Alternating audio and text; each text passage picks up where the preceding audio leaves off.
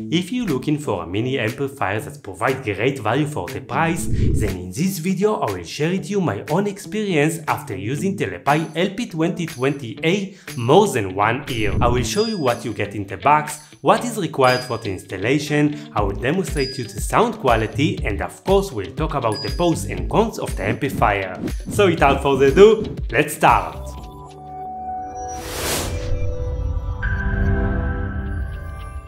In the box you are getting the mini amplifier and power supply. When you order you can choose between European or American power supply. Also you need cables for the speakers and RCA to 3.5 headphone jack cable. And of course you will find all the links in the description of the video. If you need help with the assembling of the mini amplifier, then I recommend you to watch a step-by-step installation video.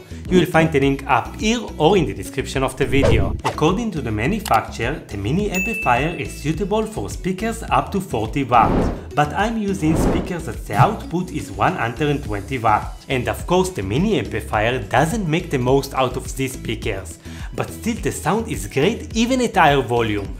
Okay, let's listen how the music sounds.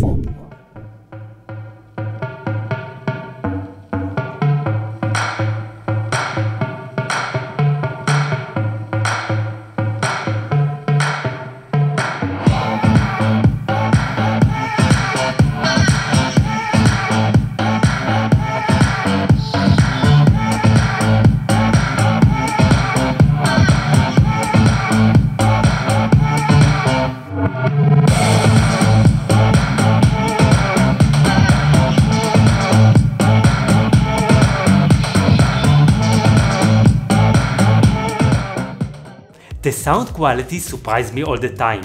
It's very difficult to believe you get such a great sound for just 30 bucks. Moreover, I am very happy with the materials quality. The amp is made of aluminum. The control knobs feels high quality, and nothing about this amp feels cheap like most of the amps in this price range. The design is simple and nice, and it's very easy to use.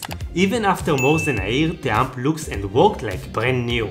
If you love orders as I do, then you can connect the amp to the table and easily hide the cables. The amplifier has output for headphones with standard connection of 3.5mm.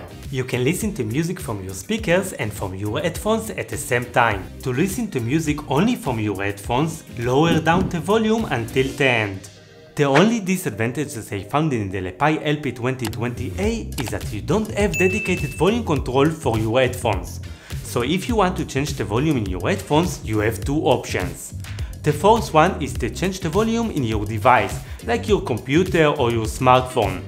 The second option is to use headphones with volume control. If you want to see step-by-step tutorial how to assemble the mini amplifier, watch the next video.